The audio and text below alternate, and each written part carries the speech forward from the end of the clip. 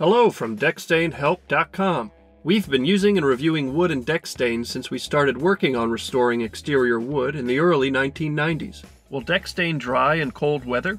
The majority of deck stains will require an application temperature of 50 to 90 degrees Fahrenheit.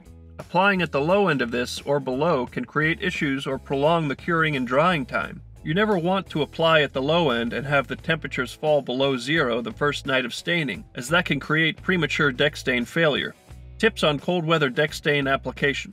When applying a deck stain in the low 50s, it can double your curing and drying time. Do not over-apply the deck stain and make sure to take precautions by avoiding application if there's a potential for rain. Since the curing and drying time takes much longer, also avoid walking and adding furniture on your deck until fully cured. Once the deck is fully dry to the touch and it's not sticky or tacky, you should be okay to use it. Check out our website for more info on deck stain curing and drying time.